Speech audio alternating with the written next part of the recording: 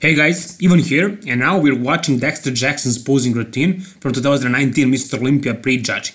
Before this Mr. Olympia started, everybody had the Rolly Winkler and Brandon Curry battling for that first spot. But some people had Dexter Jackson winning it. And that would be amazing. That would be his 30th pro victory in a row and his second Mr. Olympia victory. He's already Mr. Olympia champion, he won in 2008. But based on what we see right here, it doesn't really seem that he can win the Mr. Olympia.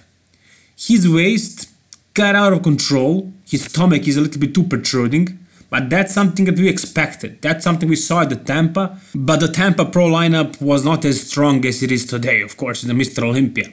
Aside from that, if we're talking about his weaknesses, sure, he has no calves, but he won the Mr. Olympia without any calves, so that's really not the problem. Judges don't really care much about it. But let's speak about his conditioning, that's the main thing. And fullness, of course. So he's full, he's pretty full.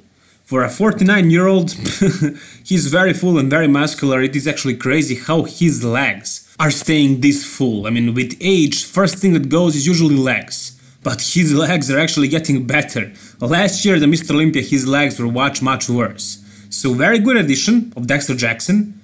If you ask me, I don't think it's better than Tampa Pro. I think Tampa Pro, he was a little bit sharper. And this Mr. Olympia, he looks a little bit flatter, maybe a little bit watery. But I'm sure this can change for the finals. I'm sure he can be a little bit sharper for the finals. We'll see about that. But as for now, he's good enough to be in the top 6. Yeah. And him being in the top 6 really means something. I mean, that means he shouldn't be retiring anytime soon.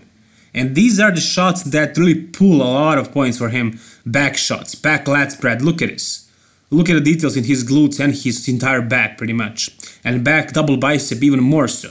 Those are his strong shots. From the front, it's not really that good, mainly because of his midsection, but side shots are also very good. I mean, he has good abs, don't get me wrong, but his waist just got out of control. Most muscular though, very good pose for him. He's overall very full, but I think he's a little bit too watery. A little bit more than he was at Tampa. If he was a little bit sharper, he would be up there, you know, battling with Hardy and William. But as for now, no way he can beat them. He cannot crack the top 4. Top 5 or top 6 is like the best case scenario for Dexter Jackson this year.